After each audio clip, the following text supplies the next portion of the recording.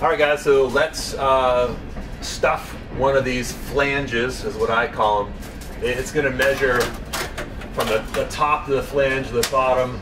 Looks like it's 19, and then we're 16 wide.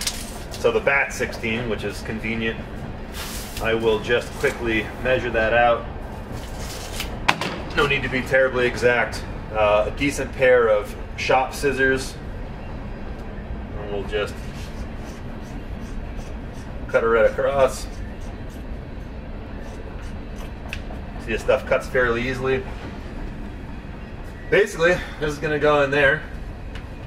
So what we're going to do is kind of tuck it up a little bit, because that flange goes up, and then the flange also goes down. What we're going to do is kind of work it down. I can see it's making progress right down here. I can see it's starting to make progress right there. Tuck it back a little bit.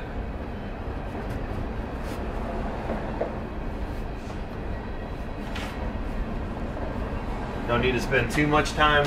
This particular cavity without a furring strip is right on the money, 2 inches.